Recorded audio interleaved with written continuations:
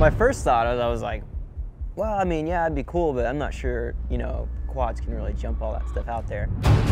Then I was, you know, talking to you, you're like, yeah, he'll bust everything, and I'm kind of like, all right, whatever, Blake, you can come ride.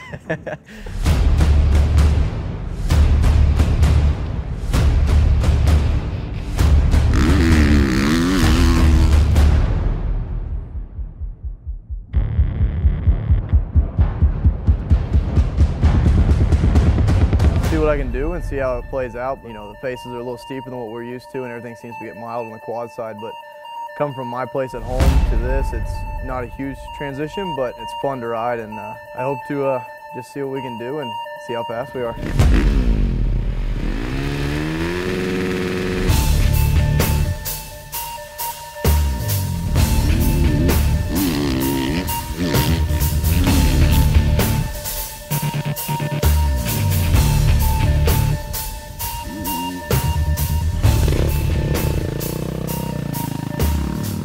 I honestly don't know what to think. I'm really excited actually, because I just want to see him hit those jumps. On a bike, you know, you have to just, like, I'm so used to scrubbing everything, and you're constantly leaning and moving the bike, so not all the jumps are straight on, and I'm excited to see how we can maneuver that. Is that like, you got that under control, huh? 100%.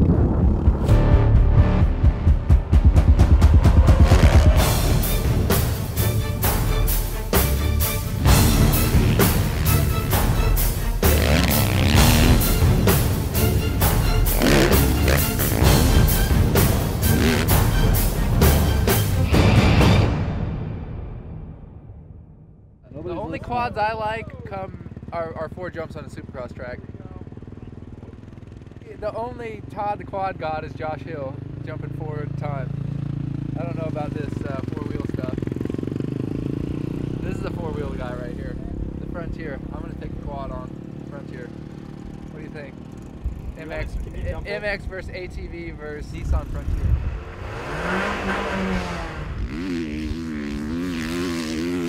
Pumped to come out and check everything out. You know, I've only seen videos of it, and those guys rip, and then coming out here, man, it's impressive to watch somebody of his caliber just go that fast and just rip every moto and every lap just dialed.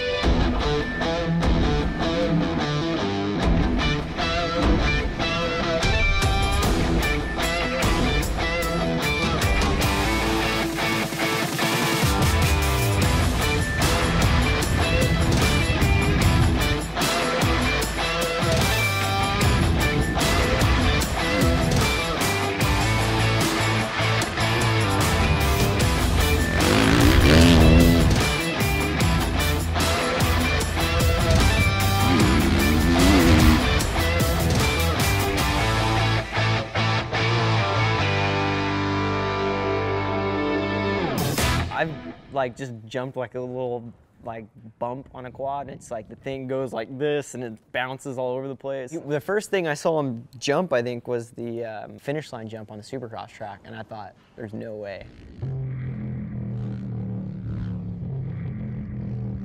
And he just went like right over it like first time, and I was just like, that was so sketchy.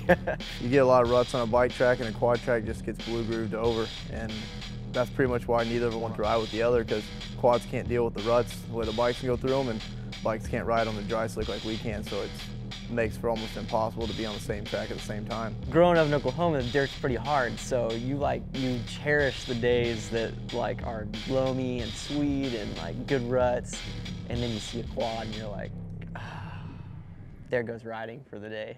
Track packers, it can't be too hard. You just slide through every corner. I ride my couch every day, which is a serious deal.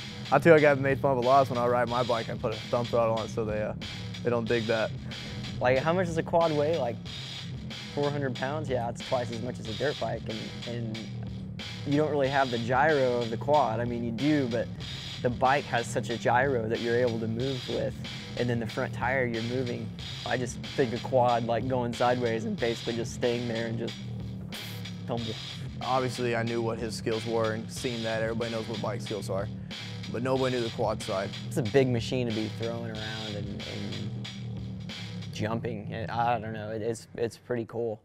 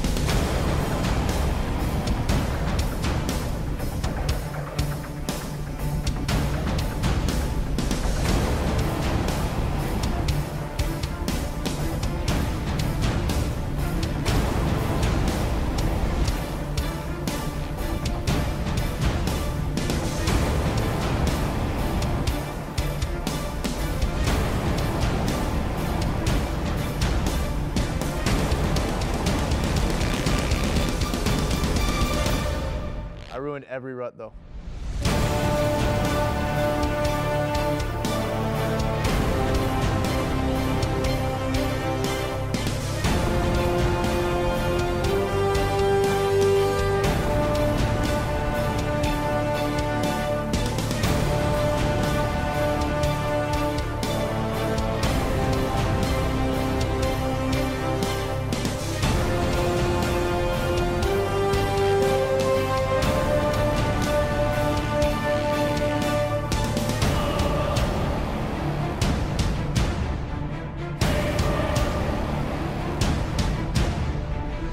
Trey letting me come out here is kind of like me letting a serious go-kart come out to the house and just try to rip it up, but it just ain't happening, so it's a pretty big honor for him to let me come out here.